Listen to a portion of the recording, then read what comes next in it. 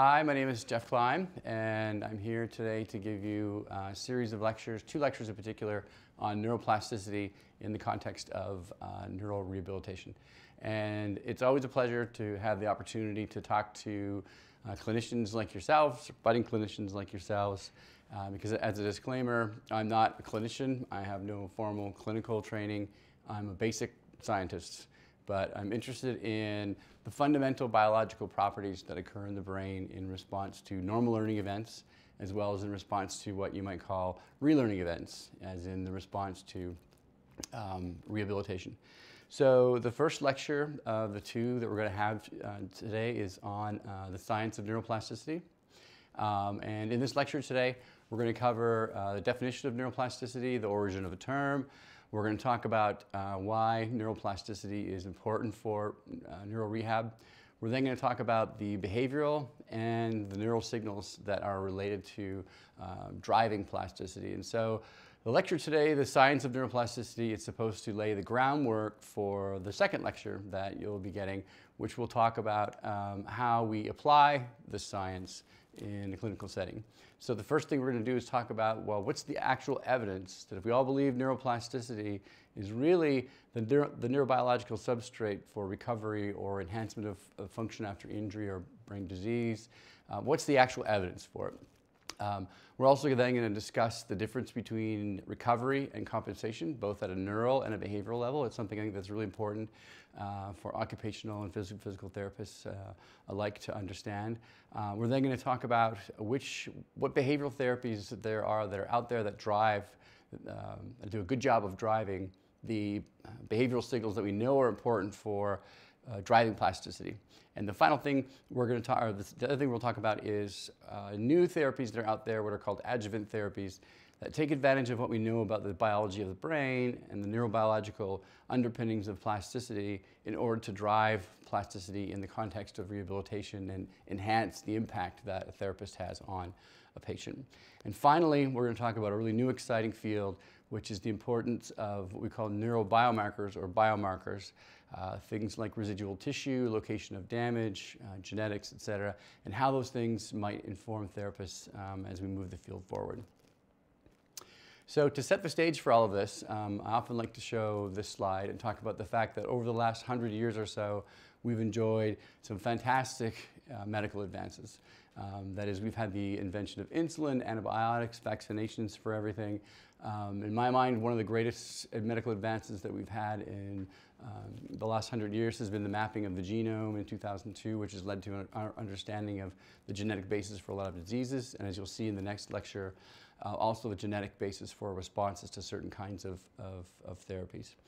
So now if you look at all these great advances that are here on the right side of your screen, one of the things you'll notice is that we haven't had any significant breakthroughs, if you will, in the treatment of many neurological disorders. So we haven't had the equivalent of a vaccine for Parkinson's disease or a heart transplant for something like a stroke. So one of the questions then is, why have the advances in the treatment of neurological disorders progressed so slowly as compared to other fields such as cardiology or immunology, for example?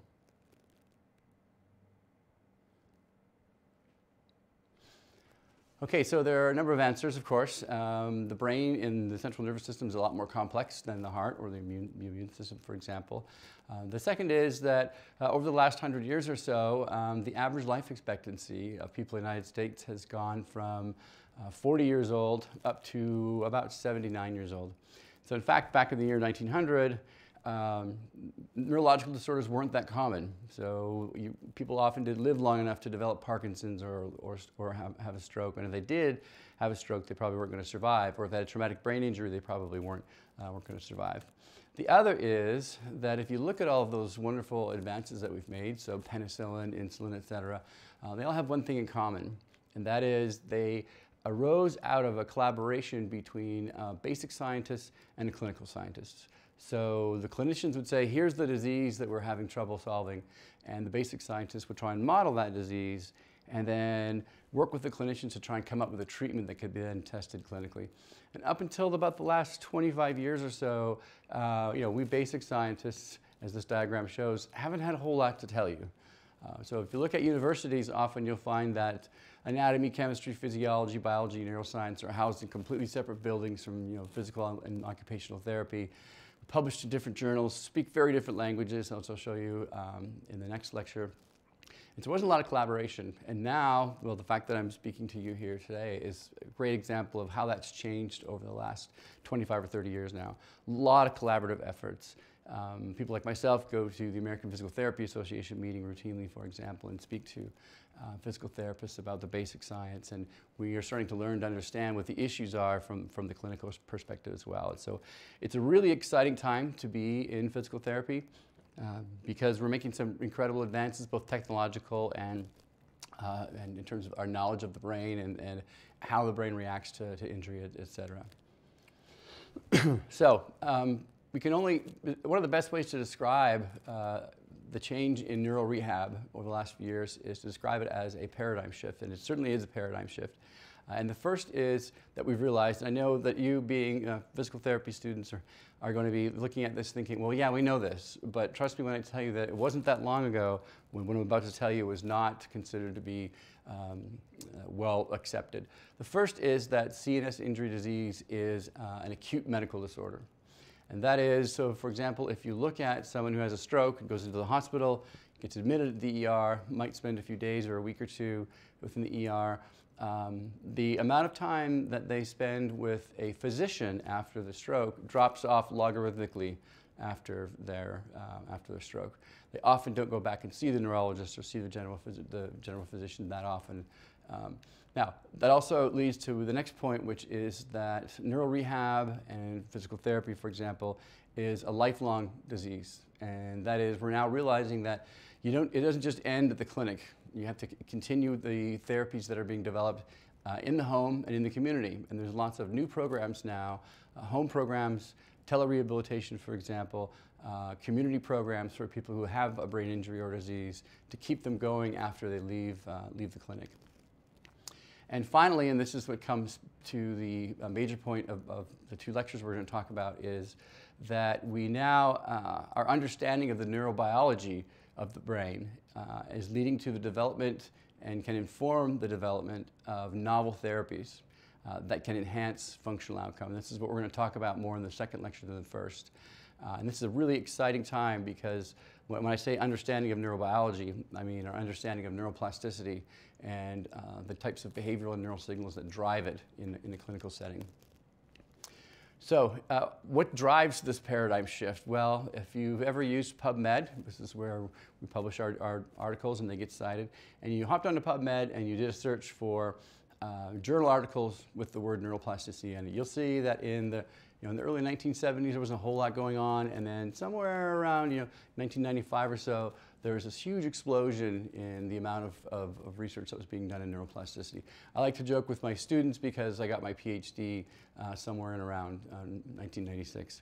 So there's been a huge amount of research that's been done in neuroplasticity, a huge amount of accumulation of data.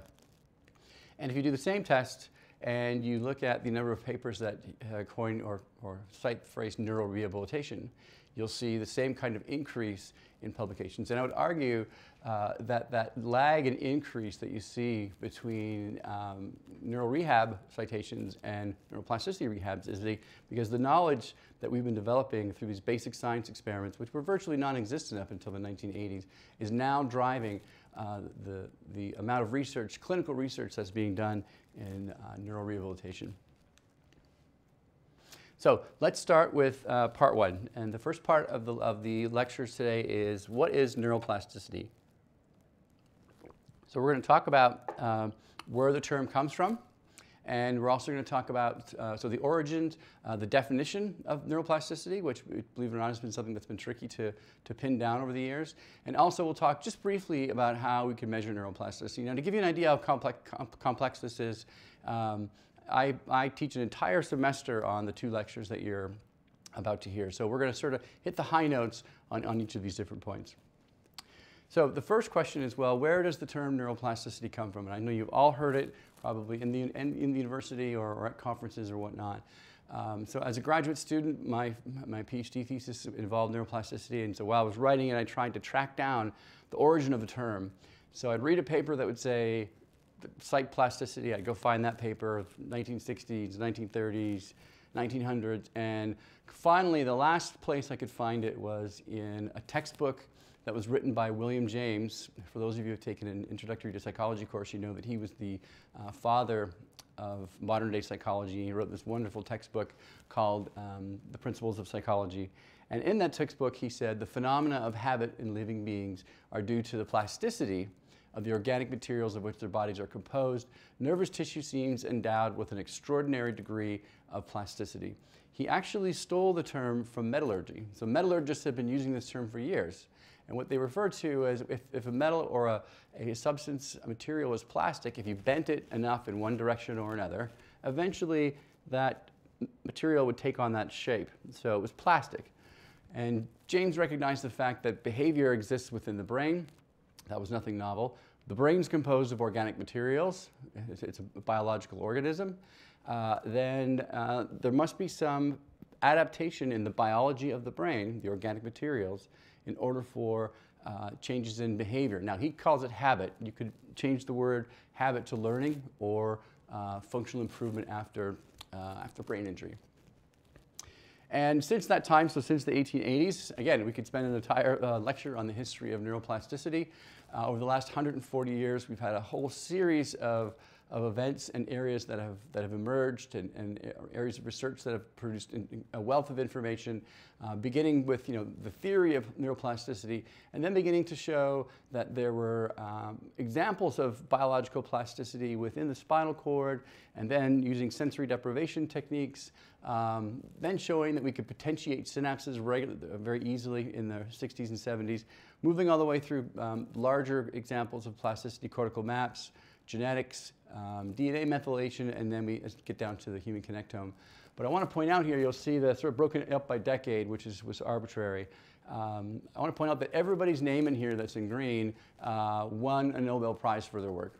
So this is work that the medical field, in medicine by the way, this is the work that the medical field takes very seriously, and it's led to a lot of medical advances over the last 140 years.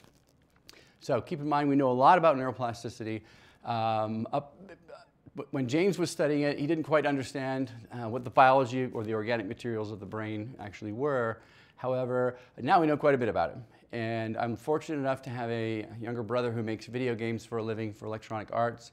And I asked him to make me a video to explain to people who may not have a neuroscience degree, but wanted to understand how plasticity works in the brain. So this is Electronic Arts meets neurorehab meets neuroscience. So over the last 140 years or so, the amount of information that we've gained about how plasticity works in the brain has accumulated at a rapid rate. And one of the things that we've learned, and we'll talk much more about this in the second lecture, is that plasticity can often begin at the level of the genome. So if you remember back to your cell biology class, you know that the DNA lives inside the nucleus. And we've identified over the last number of years, for lack of a better term, what we would call plasticity genes. And these are genes that are turned on in response to a variety of types of stimulation: high-frequency electrical stimulation, exercise, learning, behavioral training, drugs, those kind of things. And when those genes are transcribed in the nucleus and then they're translated out into the cell body, shown here in yellow, then those proteins that are being produced by gene expression go off into the neuron, and they impart some biophysical change in the way that neuron is structured. Lots of different ways that this can happen. As a graduate student, the way I was raised is to think about it in terms of the formation of new dendritic spines. And then if you look really closely at these dendritic spines, what you'll find is that there are dendritic arbor, dendritic branches. If you look very closely along these dendritic arbor, these dendritic branches, you'll find that there's an increase in the number of dendritic spines. So why is that important? Well, dendritic spines, as we know, are the sites of synaptic contact. So if you see a neuron or a group of neurons that now have more dendrites and more dendritic spines, that means that they are connecting up with other neurons in a different way. That means that whatever circuit they're involved in has changed in some way. And that's plasticity. So what it tells us that and this is happening across the 90 billion or so neurons in your brain on a daily basis. It tells us how the brain is encoding information both in a normal circumstance, sort of in the case of an intact brain acquiring information, as well as in a damaged brain case where the brain is having to reacquire or relearn information.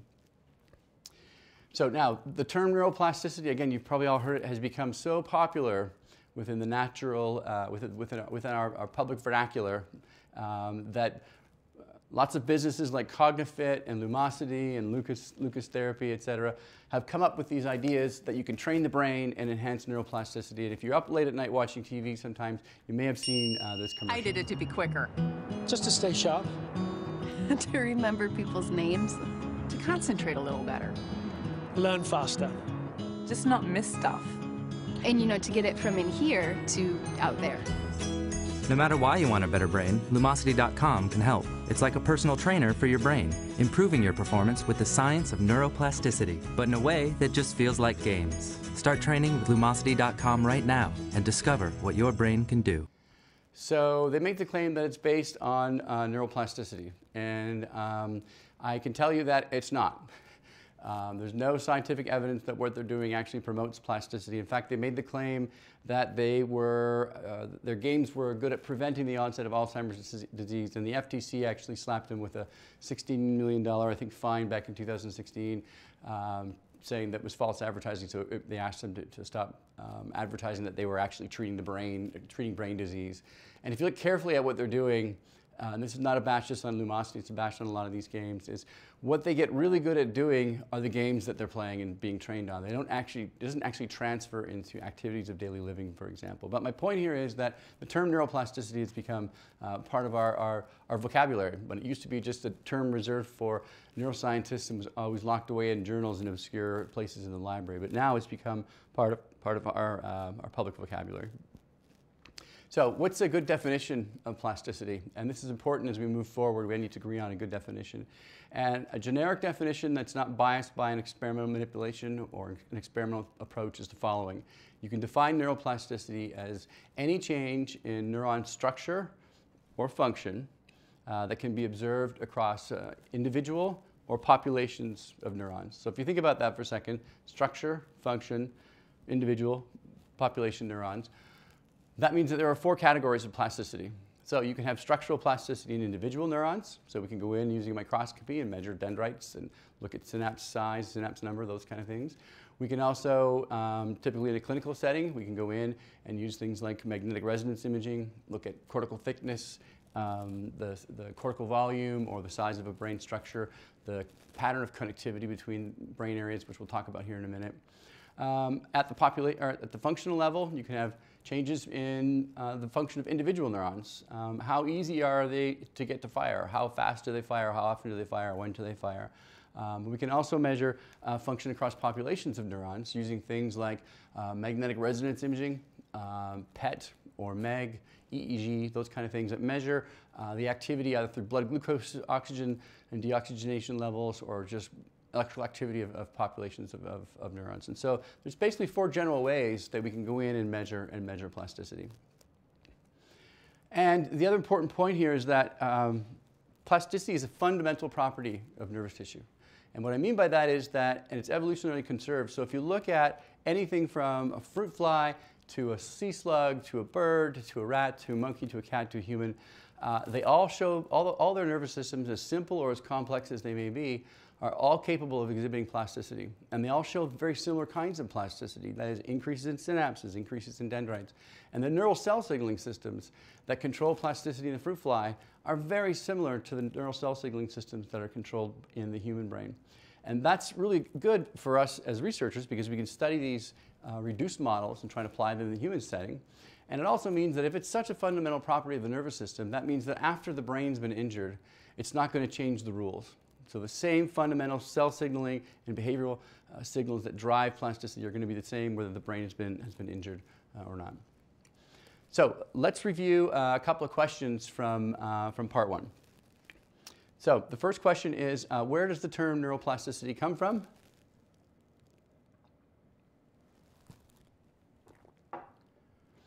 The second term is, second question is, can you define neuroplasticity?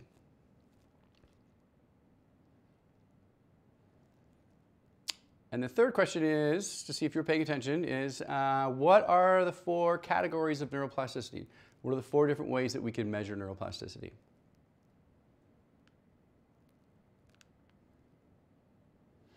Okay, so we're going to head on to the second part. So we've talked about defining neuroplasticity, how it's measured, etc. Now we're going to talk about why is neuroplasticity important for rehabilitation. And we're going to get more in depth into this when we get into the second lecture. But what we're going to cover roughly today in this part of the lecture is one of the important points is why does damage or disease to the central nervous system create what I would call a new nervous system? Not just a brain minus a piece of tissue, it's a brand new nervous system. And the second is, well, how does plasticity play a role in functional movement or functional improvement? How does that actually work? So one of the questions I'm hoping you're asking yourself, and hopefully you asked before you started to watch this lecture is, as a therapist, you should be asking yourself, well, and when I first started doing this, I was explaining to my good friend who was a physical therapist over dinner one night, who was a physical therapist in Canada, and he said, you know, it's all really cool, but what does that buy me on Monday when I go in the clinic and I'm working with the kids that I'm working with or working with the adults that I'm working with? And it's a really good question. And so to try and answer that question for you, I want you to do the following thought experiment. So imagine that you walk into an orchestra pit or a symphony hall, rather, and the orchestra is playing a piece of music that you remember or recognize. Maybe it's Beethoven or it's Mozart. And you listen to it, and then the conductor says, hey, come on up, why don't you give it a shot? So I don't know how many of you are actual music conductors. I'm guessing not very many. But imagine that you walked up there and you got up onto stage, and as you walked up there and got on stage, the violin section walked out. And now your job is to get that orchestra to play that same piece of music in the same way it was played before without your violin section. And so the question is, well, how would you do it? Well, if you're like me who likes music and enjoys and can recognize when it's played well versus not, but can't read or write or play anything, I would probably say, all right, guys, just keep practicing, we're going to get it, and see how they do. Which is how therapy was for years. Just keep practicing, you're going to get better. Now imagine that we pose the same problem to somebody like Mozart or Beethoven. And I can guarantee you what they would probably do is crawl down into the orchestra pit and probably rearrange the way that people were sitting and playing. Maybe have some of the people playing cello start to play violin and start to rewrite the music a little bit. And I can guarantee you that Beethoven's orchestra is going to sound markedly better than my orchestra. And that's because he understands how music is produced and the nuances of how music is produced. So I'm hoping that you see and can draw the analogy here between music and behavior and the orchestra and the brain. And by understanding how to adapt the orchestra in order to produce a sound that is more normal, by understanding the biology of the brain and how to adapt the brain, we might come up with more effective ways to make behavior more normal in folks with a brain injury or brain disease. So one of the ways that we can do this to study the brain is to look at how the brain is connected. And the way that the brain functions depends entirely, well, largely, on how it's interconnected. And a very cool technique that's come out in the last few years is something called diffusion tensor imaging. And you've all heard of the Human Genome Project. There's something called the Human Connectome Project that the NIH funded, where they took 1,200 brains, and using this high definition tractography, they mapped out all of the connections within the brain at a fairly detailed level. And the way it works is you go in and you take a standard MRI, which some of you may have had or been involved in, and then using a mathematical algorithm, you can figure out which fibers are heading in the same direction. And it turns out that, luckily enough, the way the brain is organized is fibers either head this way or that way, and they weave in together, almost like weaving a fabric together, and the final group of fibers head this way. And it's true no matter where you are in the brain, that same three-layered and three-pronged formation. And it figures out which way fibers are heading. So you can sit in your brain and you can take what's called a seed, and you can place this seed in the brain, and it shows you where in the brain all the fibers that are coming in and out of the brain. And fibers that are heading in certain directions get certain colors. So for example, this is looking at all of the fibers in the brain. So the blue fibers are heading in one direction, the orange fibers are heading in another.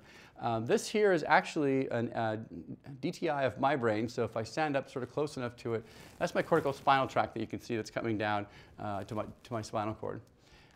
So what's cool about that is you can take all of those connections and you can create what's called a connectogram, or sometimes called a connectograph. And so all it is a wheel where each of these areas on the outside represent a different brain area. So it could be occipital lobe, temporal lobe, parietal lobe, it could be the basal ganglia, and so forth. And each of these little dots represents a node within those areas, an identified node. And it shows, what the wheel shows you, the connectogram shows you, is how heavily interconnected the brain is. And what's interesting is that when you do this, either through tractography in the human brain or through tractography in track tracing in animals, what you find is that most brain areas are about 3 stops or 3 connections away from each other. In other words, if you took a dart, threw it at the brain, took another dart, threw it at the brain, you could probably find 3 stops, 3 subway stops, if you will, to get to that second brain area. And if you're having trouble wrapping your head around this, this is one of the ways I like to think about it. This is the Oracle of Kevin Bacon. So I don't know how many of you are familiar with this. This was, I believe it was an MIT project, an honors thesis, where what the students did was they typed in every actor's name and the movie that they were in, and then they could, using movie genealogy, link them all to Kevin Bacon. And so if so-and-so was in a movie with so-and-so, who was in a movie with so-and-so, with Kevin Bacon. So you can actually link people together. And I played around with this. The furthest I could get was 5 by typing in random actors' names, obscure actors' names. But even if you just look at what this diagram shows you, it's almost the same as the brain. Roughly 3 connections is, on average, how far you are from any 2 points in the brain. The reason I'm telling you this is because having the brain be so heavily interconnected is sort of a double-edged sword. And one of the problems is that if you damage even a small part of the brain, it's going to affect a large number of brain areas because it's so heavily interconnected. The other advantage to it, however, is that because it's so heavily interconnected, it's laid out in a way that allows for functional recovery. And we'll talk more about that in the next lecture. So to give you an idea of what I'm talking about, this is an example of 4 different patients that have had strokes in 4 different areas. So in this case, you've got a patient, as shown here in blue, you've got a patient here in the posterior part of the brain. It's not that large, but that's what the connectogram looks like. This patient over on this side has a lesion in the same area, much smaller, and so that's what their connectogram looks like. So you can see that even though the lesion's in the same spots, the connectograms look different, partially because of the size. And if you look at the comparison of connectograms in patients who have had damage to, for example, cerebellum versus a midline cortex stroke, you can see that their connectomes are very different. So you can just tell by just glancing at this that damage to one area of the brain causes dramatic changes that occur across the brain and are not just limited to that one place where the damage occurred. And that's important because the way to think about brain injury is not the brain minus a piece of tissue. It is a brain that has now adapted to the fact that that piece of tissue is missing. So in other words, you have literally a brand new brain or a brand new CNS. And so the impairments that you see in patients and the capacity for recovery that you see in patients is due in part to the location and severity of the damage. And it's also due to the capacity of the rest of the brain to maintain function after the injury. So can that residual tissue actually maintain function? Now this is an example of stroke. We can also talk about it in the case of a much slower moving disease such as Alzheimer's disease. So this is the brain of a healthy person, and this is the brain of someone who has Alzheimer's disease. And as you probably know, it's a slow moving neurodegenerative disorder that occurs over years, and symptoms slowly and gradually appear. We'll talk more about that in the next lecture. And you can see the dramatic difference in the amount of brain connectivity between these 2 connectograms. So keeping in mind that brain connectivity is what allows the brain to function normally, and when you start messing with that and reducing it and changing it, that's when you start to see functional impairments and functional deficits. So what's the goal of rehabilitation then? Well, one way to think about it is the following, and one approach is the following. Let's imagine that you have a brain, and this particular brain area has function A, and when that function is being acquired and it's being learned, let's imagine it's a motor function, learning to play the piano, plasticity occurs within that brain area. Then years later, you have a stroke, And this is what a stroke looks like on an MRI. You see this large white area here on the right side. Then you have a stroke in that area. So whatever function that brain area had is now gone. So one of the ideas behind this is, and the governing hypothesis that most of us who study these kinds of things believe, is that recovery is really a relearning experience where whatever the residual tissue is that's left over is engaged in relearning whatever the function of this brain area was that was lost because of the stroke. So as it says here at the top of the slide, what you're trying to do is re-engage the nervous system into a relearning state and try and get those brain areas to learn. So here's a mid-question for you. Why is relearning in the compromised brain fundamentally different than learning in the intact brain?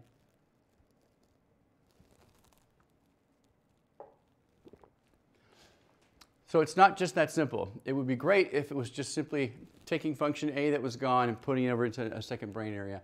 One of the problems is that the rest of the brain has been doing function B or function C for 65 or 70 years. Now you're asking it to do something completely different. And it may be something that wasn't designed or developed to do. And so that's difficult to do. The other is those brain areas might be compromised for the same reasons that we just talked about. So the brain is so heavily interconnected that when you pull that one brain out, those other brain areas become dysfunctional. So now you're asking a brain area that may not be as good at doing what the lost brain area was, and in addition to that, it's handicapped in some kind of a way because of the fact it's lost its synaptic partners. We'll get more into that when we talk about neural strategies in the second lecture. Okay, so let's look at some review questions. The first question is, what is a connectogram? Why does damage or disease to the central nervous system create a new CNS? And how does plasticity play a role in functional improvement?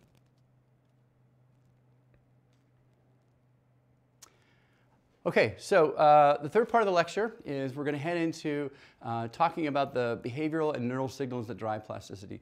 And if you remember anything from any of these two lectures that I'm going to give you today, I'm hoping it's this slide right here. And the way that we think about how plasticity is induced in the brain is you engage in some behavioral or learning or rehabilitation task. That then engages or drives changes in neural activity, changes in neurochemical release, changes in neurophysiology, that then orchestrates plasticity. Those signals orchestrate plasticity, which mediate functional improvement or learning in the normal brain. So what does that mean for neurorehab? Well, if we can really understand what these behavioral signals are and what these neural signals are, we can step in and try and make sure that we're driving the proper behavioral signals and we're driving or adding in therapies that enhance those neural signals, whether it be drugs or brain stimulation, and we'll talk more about that in the second lecture. So keep this schematic and this flow chart in mind as we work our way through the next lecture or two. So, okay, so part 3 is we're going to talk about the behavioral signals that drive plasticity. And the main topics here will be, well, what is use-dependent plasticity? And what are the key elements of use? So what exactly is use or practice? And finally, why is understanding this important for neurorehabilitation? So, we talked about use it or lose it, right? So, and you've all heard this term before. And this is a term that neuroscientists have been using for years. And the idea is that a brain area that is not being used will somehow degenerate or be lost or be used for something else. And so, and we've applied it to voting, we've applied it to working out, we've applied it to hair loss, we've applied it to health insurance, etc. So this is my favorite example of use-dependent plasticity. So this is Denis. Denis had his hands blown off in a mining accident. This is what he looked like 6 years after the accident. Here he is after a double hand transplant. So he's sitting in his office, and I'd like you to watch carefully what he's doing. So you can see that he's dialing the phone. He's using a pen to write with. He can pick up and shuffle papers. So if you didn't know any better, his mobility looks a little off. If you look carefully, as a physical therapist, you have a keen eye. You'll probably notice that his mobility is not exactly right. So for example, to get the pencil in the hand that he wants to use, he has to use his other hand to get the pen into his hand. You watch him, you'll see him do it there. But other than that, it's hard to believe that those aren't his hands, that they were actually attached. They were donated by someone, like an organ donor. So what happens to his brain? Well, we've known for years that the motor cortex is organized in the following way. Your hand area sits right up here on the precentral gyrus, and just sort of midway down. I'll show you a TMS video here in a second. The face area is a little bit more lateral, and the forearm area is a little bit more medial. So if you sort of mapped out the body onto the cortex, it would look something like that. And we also know that if you remove the hands, then suddenly the hand area has got nothing to do. The hands aren't there. So it's got nothing to control. And one of the things that happens is the face area moves into the hand area within the cortex. And often you'll have patients who've had limb amputation where if you touch their face, they'll claim that you're actually touching a hand or an arm that's not there. It's phantom limb sensation. So we've known this for a long time, but this is a rare opportunity where we could take somebody's brain who we're pretty sure looked like this before the operation, and they did. They looked at his brain before the operation. Then they put the hands back on. So you put the hands back on to the patient, and you then look to see what happens in the brain. And after about a month, you start to see this smattering of hand representation reappearing in the area that the face invaded. And if you look 3 months later, you see a little bit more. And if you look 6 months later, you see even more. Now, it never quite comes back to being exactly the same, but you can see that the hand area returns. So take the hands off, the hand area goes away. Put the hands back on, the hand area comes back. So one of the questions then is why do you think the face area invades the hand area instead of the forearm area invading the hand area? Keep in mind that prior to the amputation, they're both neighbors of the hand area, and yet the face area is the area that invades.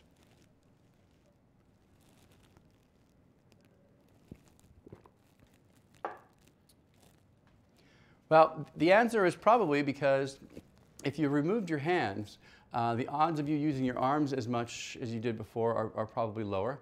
And you use your face and your lips and your mouth and your tongue a lot more than you would use the hands that are missing. So there's an activity-dependent competition that occurs within the brain. Because you're using your face so much, it wins out the competition and it invades and takes over that space. And that's likely the explanation. But when we say use, as in use-dependent plasticity, and if you go back to the example that I gave you about an orchestra where I said, practice guys, just keep doing what you're doing, you're going to get better. What do we mean by use? So is it just practice, or can we take that word use and try and identify key elements of use that drive plasticity? And the answer is yes. And so a colleague of mine, Teresa Jones, and I wrote a paper a few years ago looking at, well, going through the literature and saying, well, what are the key elements? And what we found was that repetition is important. You need a sufficient amount of repetition. Whatever behavior it is that you're engaged in, whether it's an animal or a person, has to be salient, that it has to be important for the organism. Specificity, and by specificity I mean here that only those neural circuits that are engaged in the task are the ones that are going to be adapted. Difficulty is also important.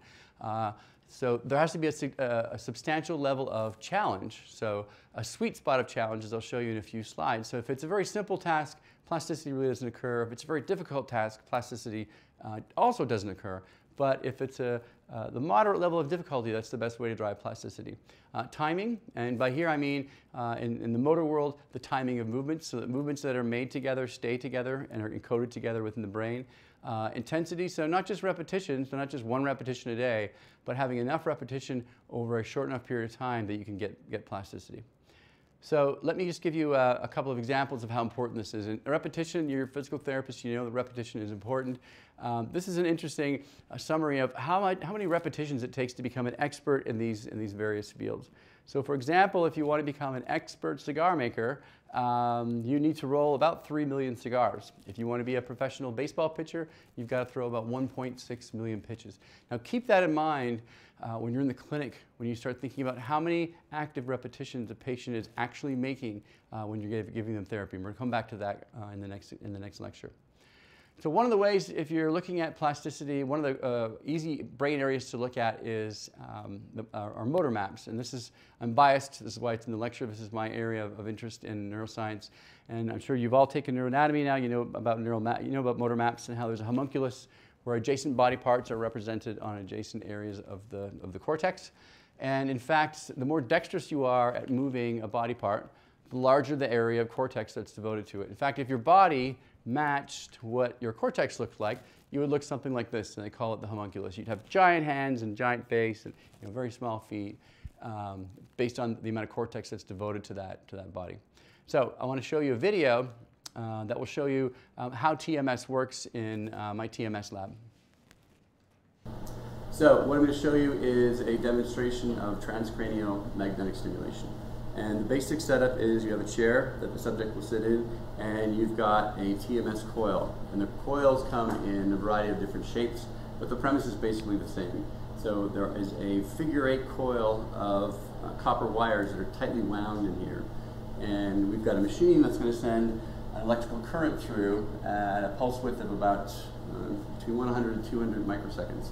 And that quick change in electrical field will create, through electromagnetic induction, magnetic field that will carry that electrical charge into the brain. So we have our subject here. This is our TMS simulation apparatus. And what I'm going to do is I'm going to simulate Dave's left motor cortex, and I'm going to try and evoke a movement in his right hand. Now typically we hook up EMG electrodes and record very small changes in muscle contraction, but what we're going to do today is turn up the current a little bit and actually try and evoke a movement. So the trick is to finding out where the motor strip is. And so the motor strip lies roughly, the precentral gyrus lies roughly about where the top of a pair of headphones would run across the top of the brain. So we're going to arm the system, and we're going to start off at a relatively low current level. So I'll start off around 40. Are you ready? Okay. So I'm going to place this roughly about where motor cortex is. I'll stimulate.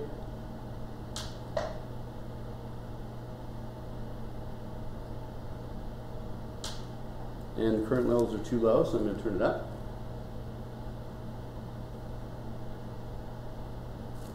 Stimulate again. Try and fine-tune motor cortex. There. So you'll notice that his right hand is twitching. And we're going to go down a little bit, just to try and isolate the hand.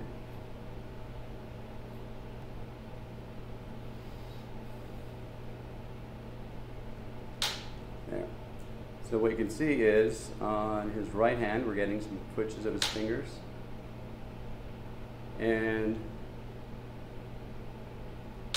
that is representing the electromagnetic induction of the neurons within the primary motor cortex. So the current is passing through his hair, through his skull, through his scalp, his skull, cerebrospinal fluid, meninges, into the top layer of his motor cortex, which is then activating his corticospinal neurons that are heading down to his spinal cord, synapsing with the ventral horn motor neurons, and then projecting on out to the muscle. Now the advantage to this is you can map out the motor cortex. The disadvantage is that the current dissipates quickly as it leaves the paddle, and so you can only really stimulate with this particular configuration. You can only really stimulate neurons that are at the surface of the cortex. So you can't stimulate, for example, the thalamus without using a very different approach. So there are various different types of coils. So the one that we just used to stimulate the subject is what's called a figure-8 coil, and as I explained before, it's got the tightly wound coils, and the center of the electromagnetic field is sort of focused in the center. Now you can use a single coil, but it's not as focused or as intense. So what people have done, they've designed them so that they've got double coils to increase the overlapping field within the magnetic field to create a more focal stimulation area.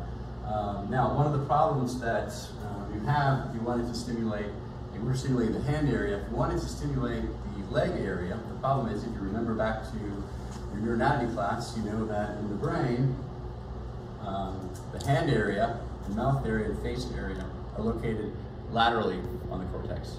However, the leg areas, so your feet and your hips and your knees, are located inside the longitudinal fissure.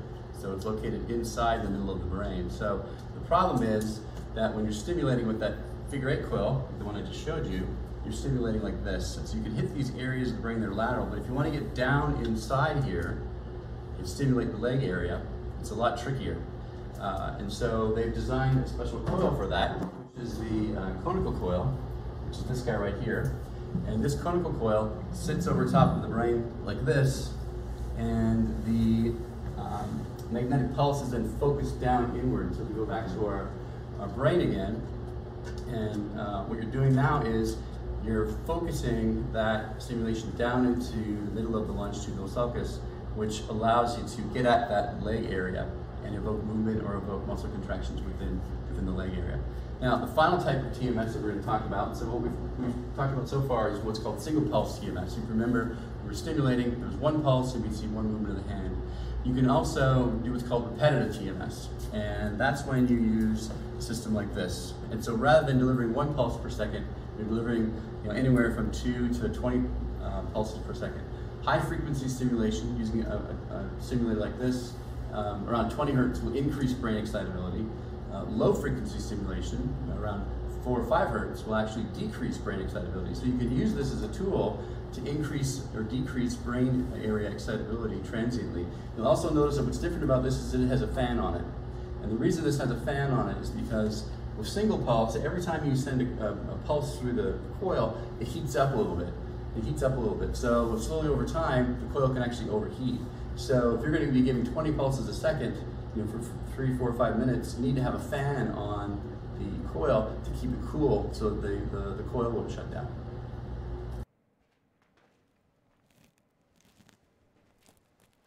Okay, so as was mentioned in the video, TMS drives the corticospinal neurons, which then project down to the ventral horn, which then project on out to the muscle and cause small muscle contractions. And we measure those as what are called motor evoked potentials, which are small changes in the potential as the muscle contracts. And so it's a very useful tool for doing a variety of things.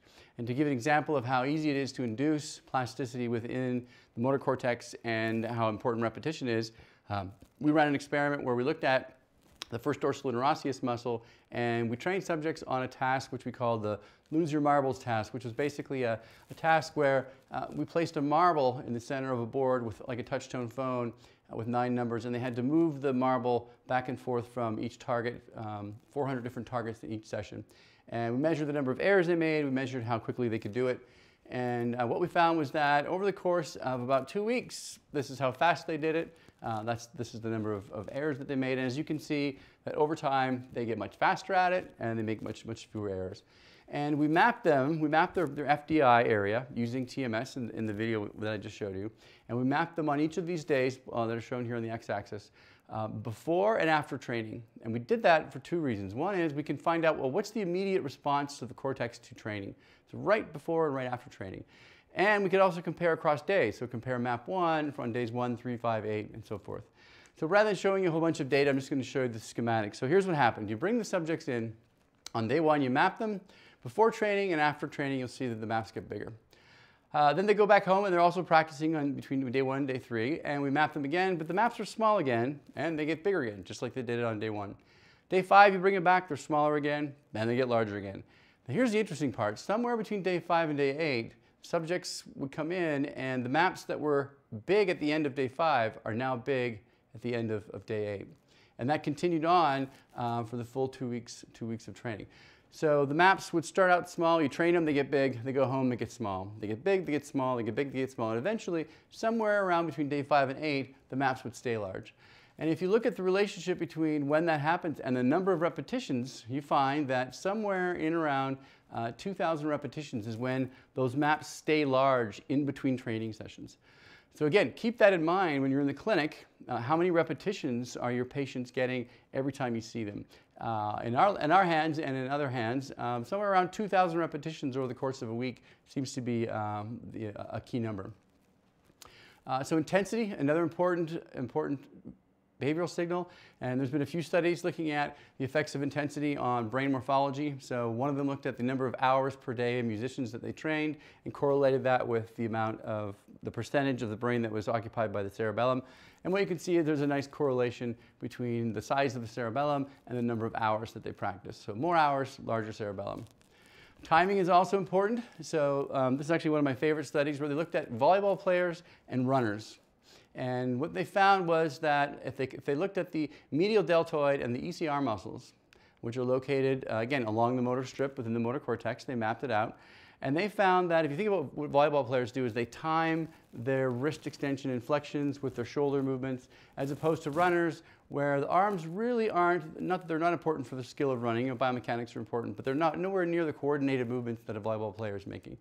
And what they found was that if you compare runners to volleyball players, the maps were larger in the volleyball players, first of all, because skill drives map changes, and there was more overlap between them. So movements that are linked together in time seem to be also linked together within the brain. So if you really want to study some of these phenomena, the behavioral signals and neural signals, one of the most common research animals are laboratory rats. This is one of the animals that, in addition to people that I work with, laboratory rats are incredibly clever animals, and we use them as a model of upper extremity function. And as my good friend Tim Schallert used to say, rats are front-wheel drive. And here's the evidence. If you go into a rat colony and you pick up a rat by its butt and you hold him out over a table, you'll see that he explores the table with his forepaws. And if you take that same rat and you hold him up by his armpits, not so much. So the point is that rats are really clever at using their upper extremities. You can train them to do all kinds of things. So for example, you can train them to reach out and grab a lever and pull that lever to get food. They can learn that fairly quickly. You can train them to reach through a plexiglass slot and grab banana-flavored food pellets. Rats really love banana-flavored food pellets. You can hear them chewing in the background. And if you give them sunflower seeds, rats also love sunflower seeds. They can open up a sunflower seed about this size in about 5 seconds, which may not seem all that impressive to you, but think about the relative size of that sunflower seed. And they also love vermicelli.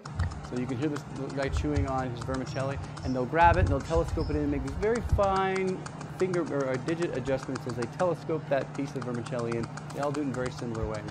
So we can look at these behaviors before and after brain injury, for example, and find out and use it as a measure of recovery.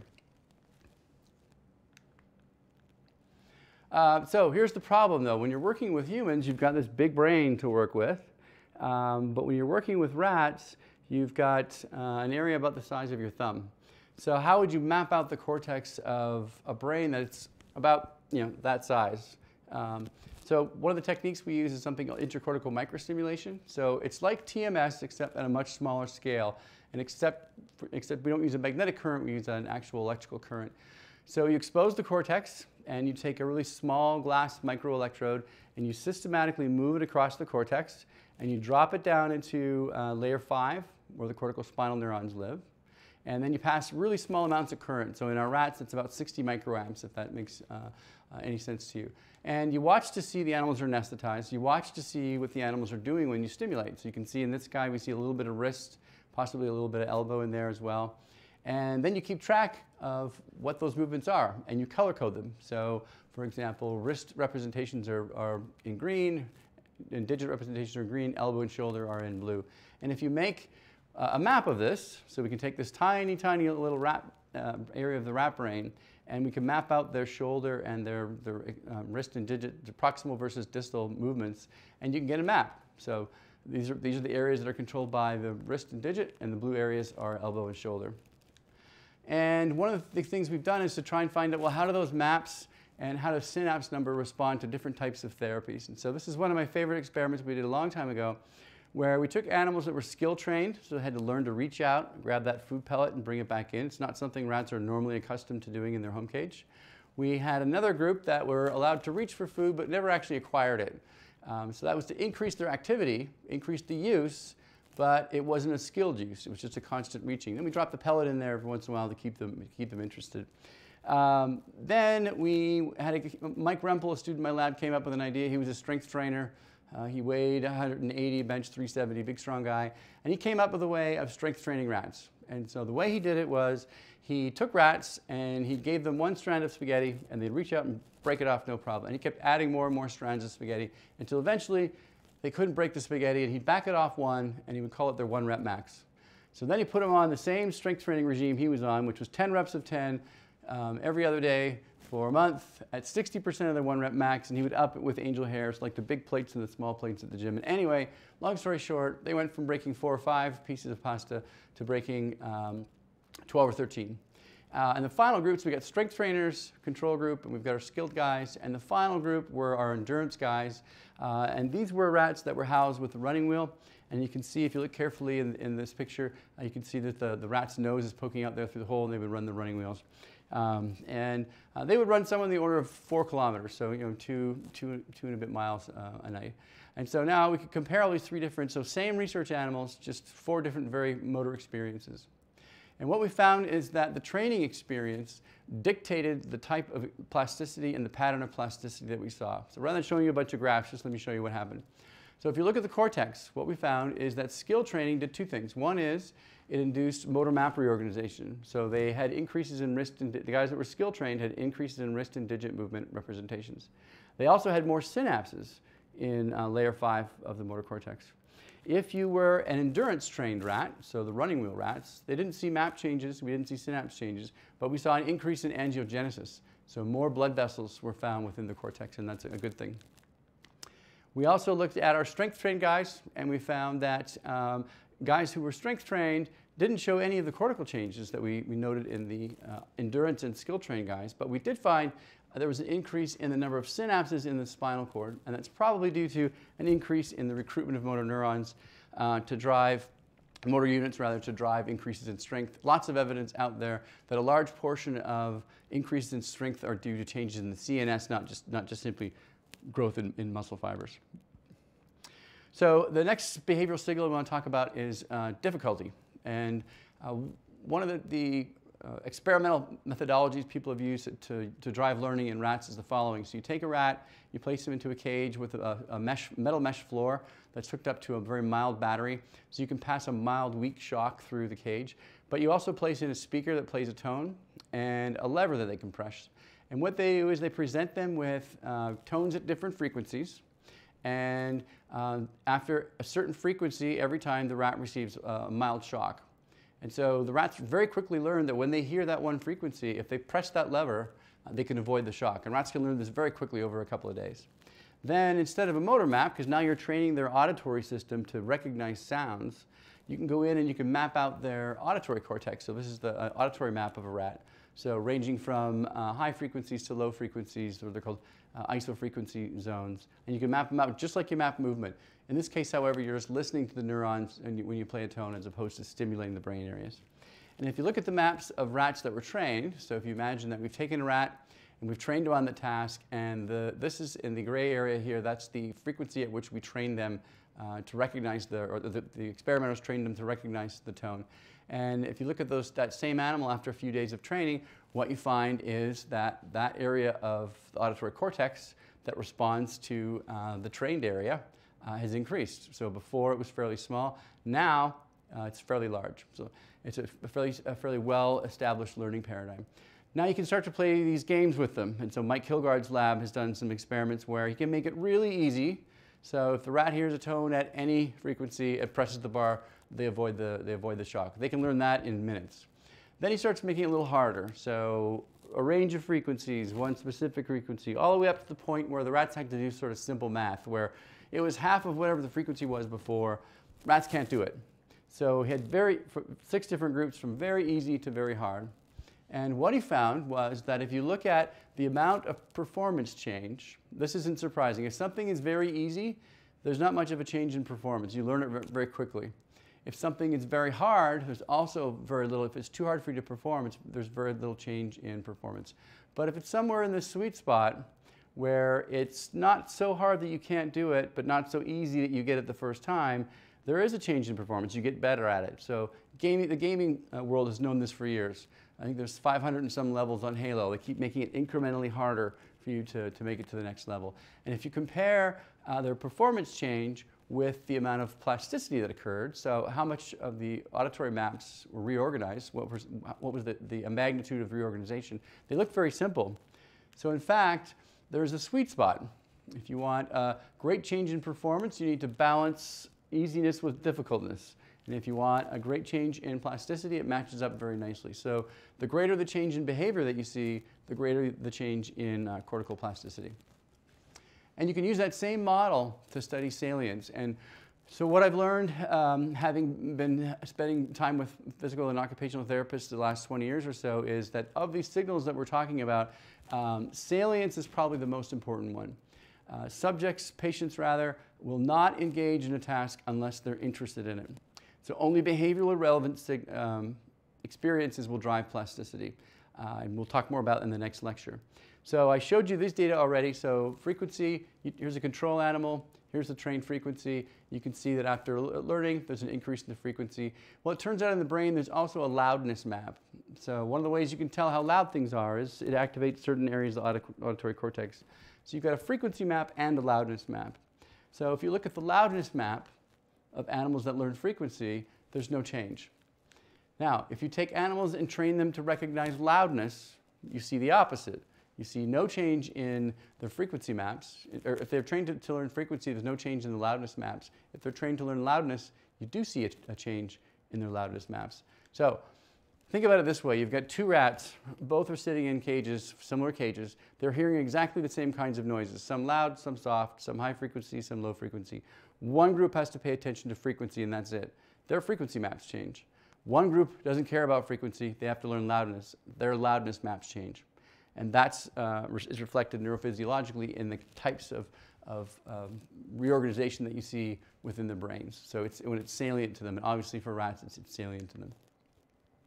Okay, so for part 3, we've got 3 review questions. The first is, what are the key behavioral signals that drive neuroplasticity? The second is, what is TMS and what is it used for? And the third is, what is the experimental evidence that task difficulty is important for driving plasticity?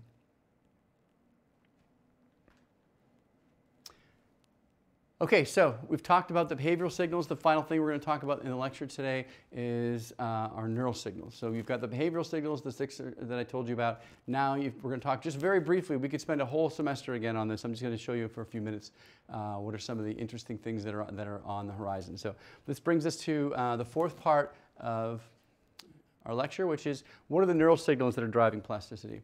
We're going to talk very briefly about the basic elements of neural signaling and what sorts of, how these elements can be modified in order to drive plasticity. So the basic elements, if you think about the most simple neural circuit there is of just 2 neurons. So we've got neuron A, shown here in blue, and then you've got neuron B shown here in gray. You've got the way that synaptic transmission works, you've all taken neuroanatomy, is the 3 elements are how active is this neuron? So neural activity. The second is, what are the extracellular signals that are being released? What are the neurotransmitters that are being released? And the third is, well, what happens to this neuron once those neurotransmitters activate that cell? What happens to the cell? We're going to talk just briefly about these 2 today. So one of the big discoveries in neuroplasticity was back in the early 1970s by a couple of guys by the name of Bliss and Lomo. And they took a rabbit brain, so this is a cross-section of a rabbit brain. So if I was a rabbit, you would be cutting my brain this way, and you're looking at it from here. And the rabbit brain has an area called the perforant path, which is part of the hippocampus. So this is the hippocampus, this sort of jelly roll structure here. This is the perforant path that projects into the hippocampus. It's a very nice place for physiologists to study because it's a well-established trisynaptic circuit. It's a great place to study. It's not a jungle like the cortex. And so what they did was they put a stimulating electrode into that perforant path, and they put a recording electrode into the hippocampus. And so they would stimulate at high frequency, what they call a tetanus. They'd give like a 100 or 200 hertz shock to that pathway. And then they look to see what happens to those synapses within the dentate gyrus. So one of the hypotheses is, well, if you want synapses to be stronger, what if we work them really hard real quick? And so what happens is, if you look at the responses of those synapses before the tetanic stimulation, you see that there's this dip. This is the synaptic response down here. So low means that that's the response. It's depolarization. And after the tetanic stimulation, what they found was there was an increase in the amount of depolarization they saw within those synaptic fields. And so what was interesting about this was that it didn't just happen for seconds, as been shown before. This lasted for hours, which then became interesting to people for 2 reasons. One, now it's long term. It didn't just last for a few minutes. It lasted for hours and sometimes days. And it also occurred in a brain area that was involved in memory.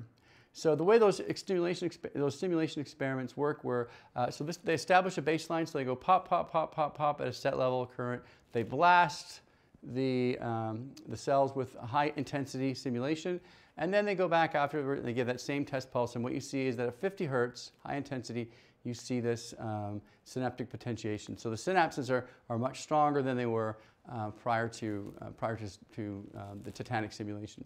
What's interesting is if you give them low levels of stimulation, so 5 hertz, the opposite happens. So the synapses actually become weaker. So one's called long-term potentiation, and the other one's called long-term depression. And it allows the brain the ability to modulate synaptic strength, either up or down, not just up. It gives it some more computational power. And the reason why this was so exciting at the time is because a few years earlier they discovered that the hippocampus was involved in memory. So a very, very famous patient had epilepsy and had a hippocampal resection. And so in the normal brain, this is the hippocampus. It sits like a cashew nut that rolls back inside the medial temporal lobe. And you can see it shown here in these green dots. It's down here in the temporal lobe. In HM, they went in, and because of his severe epilepsy, and the medications weren't working anymore, they took out a portion of his hippocampus and amygdala, as it turned out. And he had profound anterograde amnesia for the rest of his life. He could remember things before the surgery, but not after. He was probably the most studied, neuropsychologically studied patient in the world. He died in 2008. The surgery was done in 1953, I believe. He spent much of his time living at MIT and other hospitals where they studied him extensively to find out what exactly kind of memory impairments he had. But LTP was discovered, or not discovered, but shown in this brain area. So now plasticity and memory became linked. And that's important for rehabilitation because whether it's motor memory or cognitive sorts of memory, it's important that plasticity is associated with those things, was being demonstrated back in the 60s and 70s. You can use the same model of simulation where you provide single bursts of tetanic stimulation. If you give them 5 low levels of stimulation across 5 days versus 1 high level, so the same total amount of stimulation, but more repetitions, just 1 intense bout here, you see more potentiation. So repetition is also important. So it's not just the behavioral signals, like intensity and repetition, but also it's also important for neurophysiological stimulation. Just to convince you this isn't a rat or a rabbit specific phenomena, so the NIH spent $500 billion on this research up until 2005, I think was when I calculated that number. You can also see it in the human cortex. So that video that I showed you with the TMS paddle with the fan on it, so instead of giving a single pulse, you're giving somebody 20 pulses per second. And if you give somebody 20 pulses per second for 5 minutes on, 5 minutes off, you do that over a period of time, it's almost like giving the same blast of stimulation to the rabbit hippocampus, but now it's a human hippocampus. And instead of measuring synaptic changes, you're measuring motor evoked potentials in the muscle. What you can see is that before the RTMS, the repetitive stimulation, the tetanic stimulation, and after, you see that you get a larger response to the same level of stimulation prior to the tetanic stimulation. So it also occurs in the human cortex. And the same phenomena applies where low frequency stimulation, so 1 hertz in people, reduces cortical excitability, and 20 hertz stimulation increases excitability.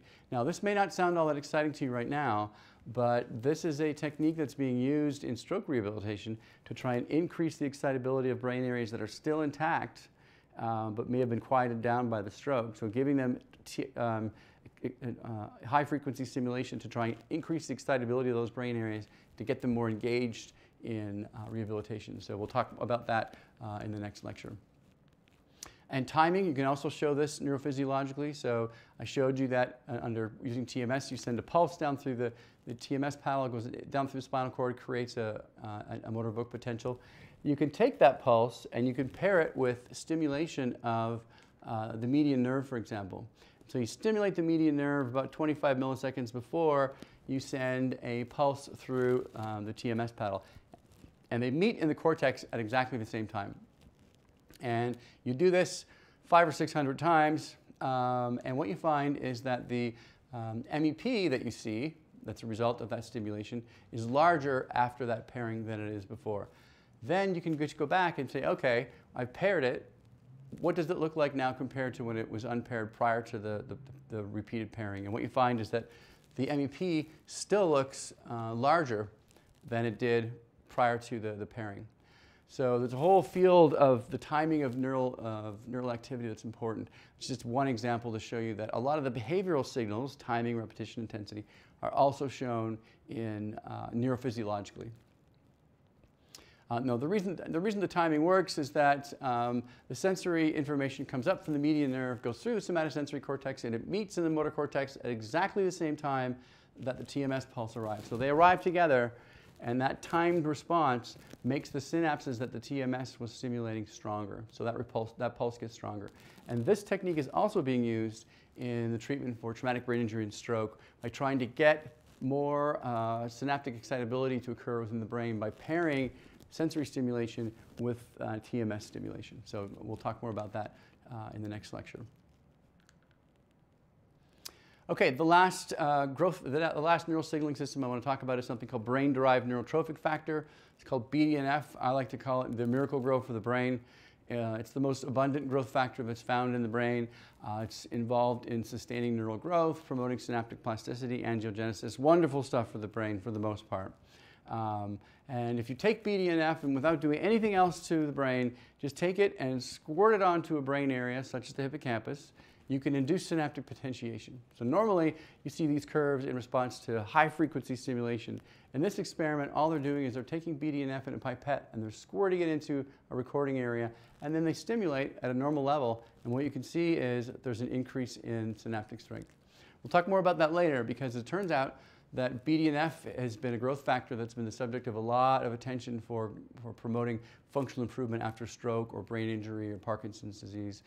Lots of work are being done, and some genetic work that I'll tell you about in the next lecture. Okay, so just some review questions from the last portion of the lecture. The first one is, what are the basic elements of neural signaling? What is LTP? And what elements of neural activity drive plasticity? And what is BDNF?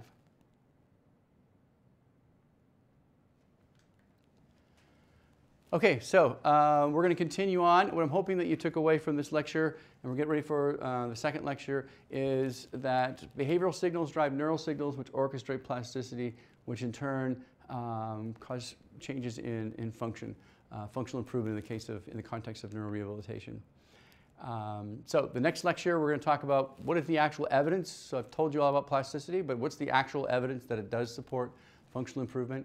What's the difference between recovery and compensation? This will be an interesting discussion because neuroscientists and clinicians use these words very differently, talking about from a neural versus behavioral level, and it's important, I think, that physical therapists especially understand the difference between those two. Are there key therapies that drive the behavioral signals we talked about? Are there some new adjuvant therapies that are out there that drive neural signals? And finally, we're going to talk about an emerging field, which I'm really excited about, is biomarkers. Can you predict the capacity of the brain, or can you use information about the anatomy and the connectivity of the brain to guide the types of therapies that you're delivering within the clinic? So I'd be happy to answer any of your questions.